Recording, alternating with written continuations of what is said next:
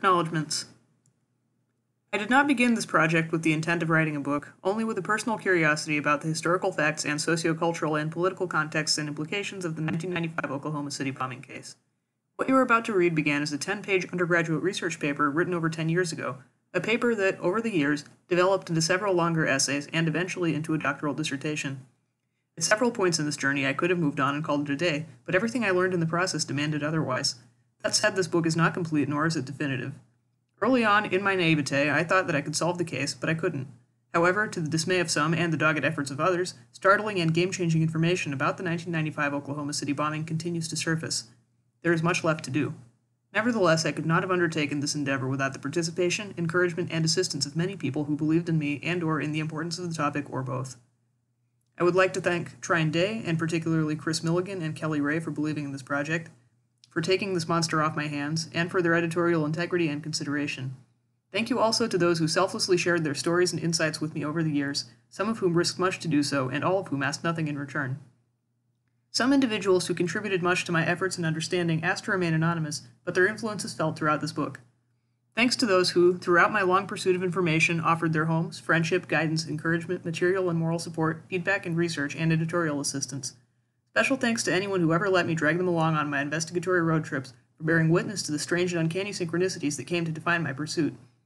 To my road companions who calmly read the maps while I was lost on the back roads, tearing out my hair, you'll be happy to know I finally broke down and bought a GPS. Thanks to those who told me to calm down or breathe during my many meltdowns. Sorry I was grumpy and weird. Thanks to those who, no matter how peculiar it seemed, never questioned my dedication or determination or told me my efforts were pointless or that I was wasting my time, even if it appeared that way. To those who did, thanks for your feedback. Thanks to those who made me laugh, inspired me, and those who filled my castle perilous with light. I couldn't have gotten out without you. For those who have passed away during this process, see you on the other side. Epic thanks to Brian Barrett, Jeanne Bishop, Larry Dangus, Esquire, Kelly Grace, Thomas Johnson, Hank Meyer, Sabi Rice Kulkarni, Adrian C. Tucker, Holland van den Nieuwenhof, and Meg Walters for significant moral, editorial, and investigatory support, generous material support, and/or all of the above.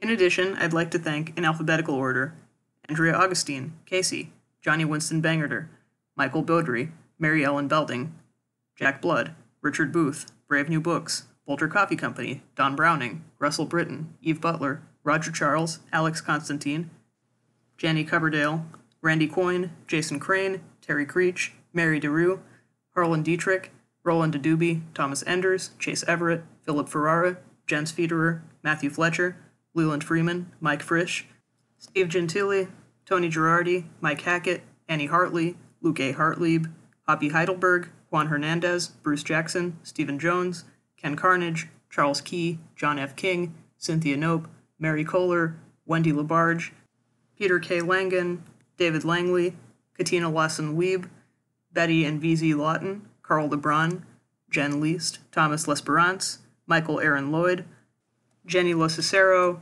Lux Lounge, Phil Maples, Brian Margitz, Dan Moak, Letitia A. Martinez, Donna McClure, Liz and Don McDermott, Stacy McFacey, Lance and Johanna Meacham, Ruth Meyerowitz, Brett Munson, Brandon Murphy, Mike Nations, Rob Nye, Paranoia Magazine, Ron Patton, Pearl, Kate Procius, Sage Rakestraw, Jen Ramp, Priya Reddy, aka Warcry, Rob Revere, Richard Reyna, Rochester Research Associates, Jessica Strood Sapia, Giver Schwab, Chanda Seymour, Sherry Seymour, Brian Shelton, Watermelon Slim, Elizabeth Betsy Smith, Tom and Sarah Stevens, Jesse C. Trentadue, Christopher Tridico, Tristan Martin Tomaselli, Dana Twilligear, Chopsticks Waits, Leecha Wilton, Ron Woods, Louise Wu, Bethany York, Tanya Zani, and those who shall not be named here.